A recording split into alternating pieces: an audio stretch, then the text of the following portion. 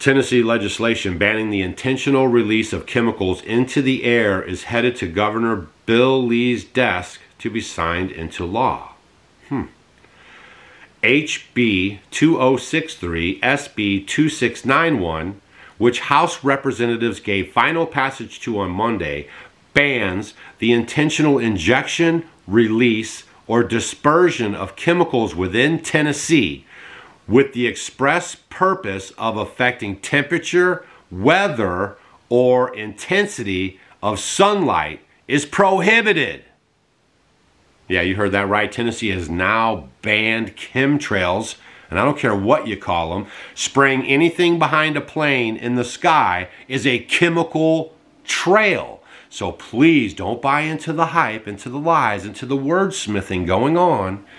It is chemicals in the air. Cloud seeding is spraying chemicals, chemtrails, in the air to affect the clouds to create more rain. They can also dry up your place, in case you didn't know that. So Tennessee has now banned the practice of spraying chemicals in the sky to affect the weather. And many people still do not believe that this is true, okay? Cloud seeding has been going on for a long time. Here's a picture from a show that was on TV in the 50s, 1953, and it was called It Happens Every Thursday. And in this show, the newspaper was gonna seed the clouds and create rain. Okay, so this has been going on a long time, and just imagine, you know, the 30s and 40s or 40s all the way up to now, how much chemicals they've actually sprayed in the clouds in the name of cloud seeding. Right now, this cannot end well. It's not going to be good for our environment, spraying any kind of chemicals in our sky. Can we at least agree on that? Leave a comment down below if we can at least agree on that.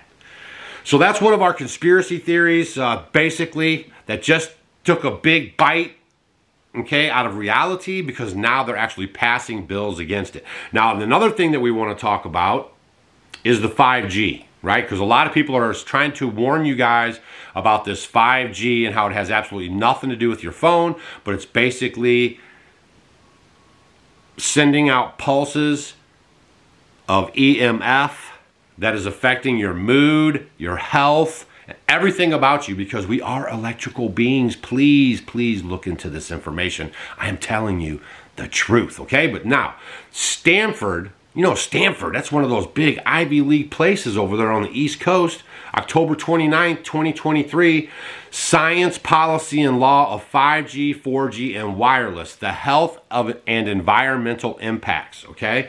No one is talking about this, and I might get banned on this video, so please share it with your friends before it might get taken down, because no one's actually talking about the 5G and what it's doing to our bodies. Science, Policy, and Law of 5G and Wireless, Health and Environmental Impacts. In a huge win for wireless safety in Connecticut, the Stanford Board and representatives rejected a proposal that would have proliferated 5G and 4G small cell antennas into the neighborhood. An industry-friendly proposal was poised to allow wireless antennas in front of homes and schools. EHT experts, along with colleagues with an expertise in law, policy, and health, were invited to present the Board of Representatives Land Use Committee on October 18th. The expert panel shared critical information on the health and environmental impacts of wireless proliferation. We also presented the need for federal accountability and proactive policy. That evening, after hours of deliberation, the committee voted against the proposal that would proliferate 5G and small cell antennas. Okay, guys? So we're just trying to bring you the news you can use. I'm not trying to scare you. I'm not trying to, you know, get clicks on my videos. All I'm trying to let you guys know is that spiritually and physically we are under attack, right? Like, seriously, okay? Like, this is some crazy stuff I'm seeing with my own eyes. This is some crazy stuff, okay? So now we got the 5G out of the way. Experts in the field are warning people, but no one's gonna listen because of legacy media and the agenda, okay? That's all. They don't care about your health. Stop putting that in their hands. Please. They love you to death. All right, now we're gonna talk about, this is a good one too, because all the buzz lately is about this fake meat. right? We're going to have chemical meat. Cows are bad for the environment. You are going to be happy to eat this chemical processed meat, okay? Well, Austria, France, and Italy have all banned lab-grown meat. What? I thought it was going to be great, and this was going to be great. No, but what's going to happen is America, you're going to be the ones sucking on lab-grown meat while the rest of the world is eating beef cows, right? Think I'm lying? Here we go. Lab-grown meat does not constitute a sustainable alternative to primary farm-based production and raises ethical, economical, social, and public health questions that are essential for future society. The note from the Council of Ministers that will be discussed at the next meeting of EU Agriculture Ministries on Tuesday, January 23rd. These practices represent a threat to our primary farm-based approaches to genuine food production methods that are clearly at the very heart of European farming models. Okay? While all this title is CAP's role of safeguarding high quality and primarily farm-based food production, its core target is cell-based food production practices. The note is authored by Australian, French, and Italian delegations and supported by those from the Czech Republic, Cyprus, Greece, Hungary, Luxembourg, Lithuania, Malta, Romania, and Slovakia. Did you guys get it? We're going to be the only ones eating lab-grown meat unless you're in the state of Florida. I mean, come on, you guys.